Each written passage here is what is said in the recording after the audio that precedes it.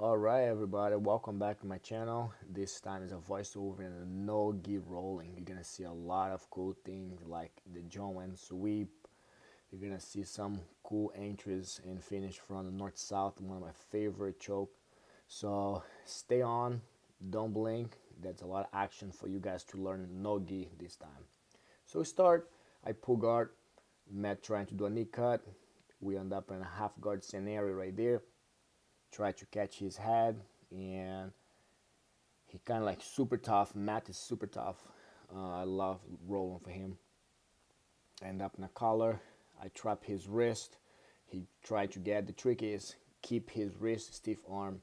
So now he trying to get I let him get to a cross face. I lock my figure four. The trick part here is always bait the person, try to push the far knee, stiff arm. They always want to do this or bring the knee over to stop that. That's your timing, right? So I flip it over, coming to the top. So let's see in a slow motion. So I have the sleeve, push the knee, and when he bring the knee over my arm, I flip him and swap him to the other side. When that I end up in the top position, in a half guard, where I'm gonna try and manage to engage, and then he turns to the other side. So here's a very cool detail also. Keep holding the foot. Now pay attention how I'm going to change my grip into his foot. Why I'm going to change? Because I have a better push. Okay, so pay attention. I change right there to a reverse grip. So now I'm going to shoot right in. So let's see in slow motion. So this is a really good way to beat half guard. I learned that from my professor Marcelo. He does that a lot. I frame the hip, keep my arm very tight on his back, and keep him sideways until I free my leg. As you guys can see, my elbow, and I frame the hip. And slowly I'm gonna try to take my leg out, and I did.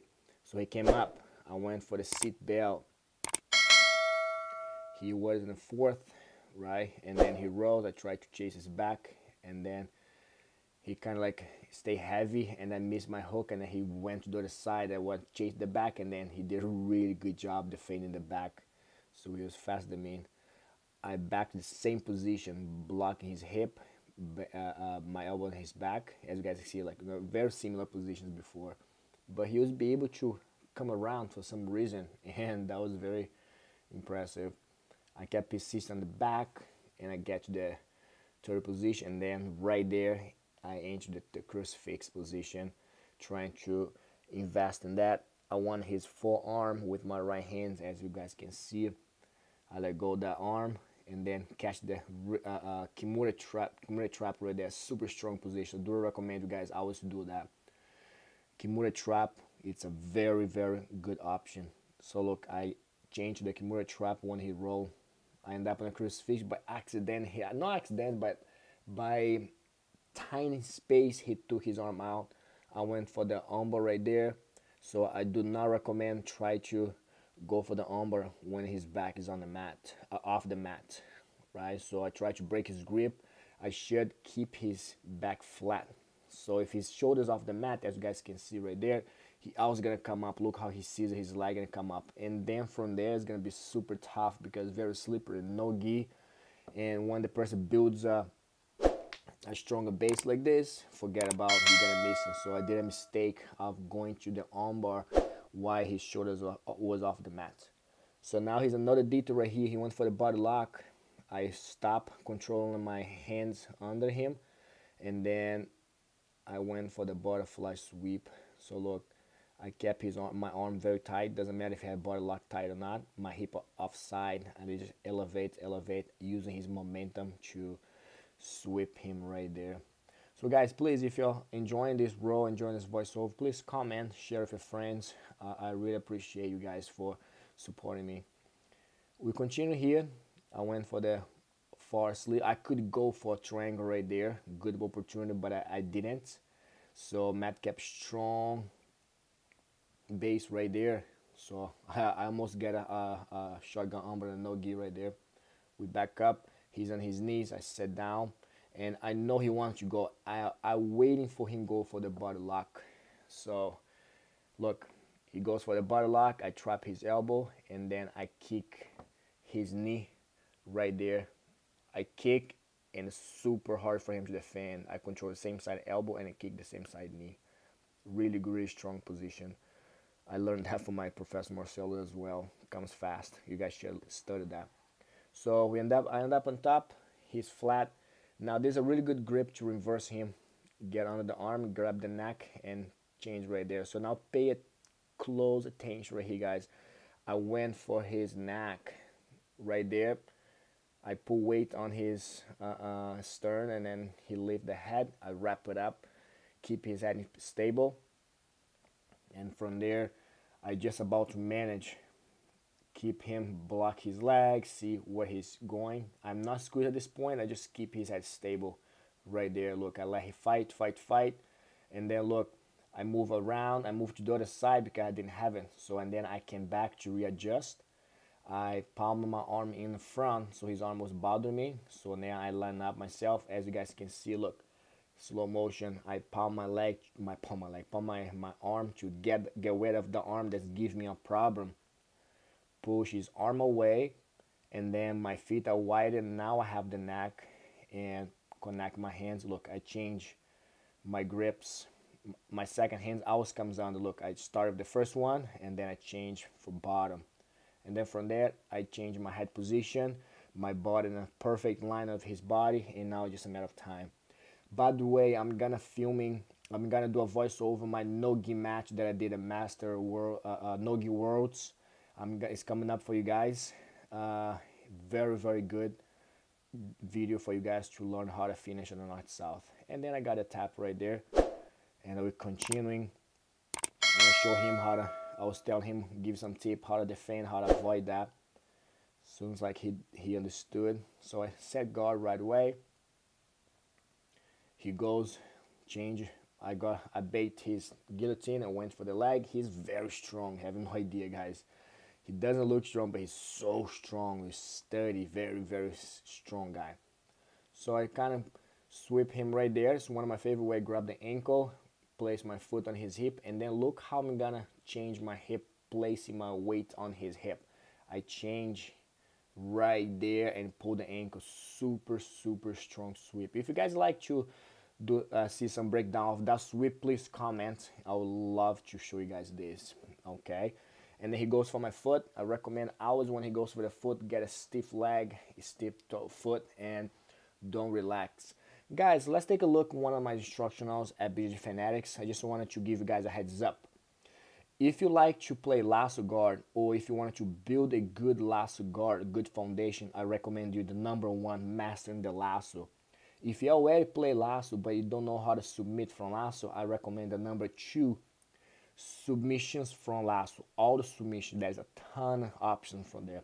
If you play lasso but you're getting stuck, getting lost, I recommend you the lasso transition, the lasso guard transition.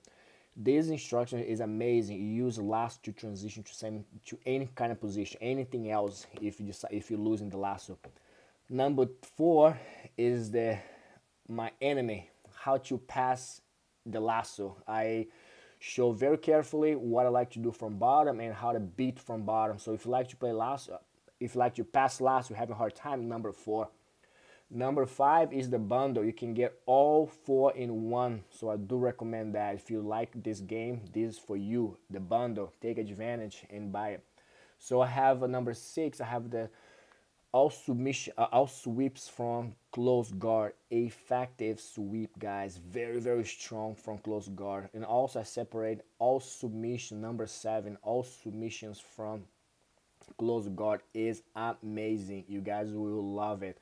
If you have a hard time submit someone from close guard, this is for you. #8, if your position start, if your train start on the knee, this is for you. Double knee position. Everything starts from the knee. All the connection that I learned from my professor Marcel, I put into that #8. #9, how to beat half guard. I put a very nice and solid game plan for you guys to pass half guard. The #9 is for you. There's a lot of good details. You guys will be surprised. Thank you, all of you guys, for giving me a feedback in all my instructionals, and I really appreciate it. And the #10 is how to build your own game. Sometimes we train, you don't know which path to take it. #10 is gonna help you guide show all the details for you guys to build a very solid and strong foundation, build your own game. Okay, I have a lot more instructionals coming up for you guys, and I can't wait. And also I'm gonna film a lot more no gi instructionals to help you elevate your jiu-jitsu and bring to the next level. Okay, I will now show you guys things that I learned overnight. These all things that I've been using through the years, and I would love to share with you guys. Okay, so check it out. Go at bjfanatics.com and don't wait. I'm gonna put the link right on the description of this video, and you should check it out. Okay, so thank you so much for all the support, and let's go back into the video. Okay guys, so thank you so much. I really appreciate, really. All right, let's go back into the video. I start up right here, and Matt is playing guard now, and I'm gonna try pass his guard. I'm on my knees right here, and then he trying to get a collar tie. He did an arm drag, and then I count on the arm drag. So look, he went for the arm drag. I use his own grip. I grab his arm, post my left hands on the mat, as you guys can see, and then I'm gonna use the momentum to slide around using his own grip. I catch his back and go around, but he was so smart, he followed up and he defended the back take. Usually I get the back. Luckily I end up in mount. I counter attack and end up in mount right there. We end up right here. I try to get a cross face, taking my time, and he bump, he turns out of the blue, he turns and he back into the guard. Looks like Matt was lost. He gonna see this video and he said, man, why I did that? But that's the reason. I want you all learn, plus my students, to take a look on what he did wrong, what they should be doing. So that's the benefits of these videos in voiceover. This is gonna help you learn so quick, see details. So I went to crucifix angle right there, slow motion. I step over, catch him with my right foot, and then from there I set back and I try to go over. So this video is about to end. I hope you guys like it. So please comment, see if you like it. Please don't forget to subscribe. Thank you so much. Big os.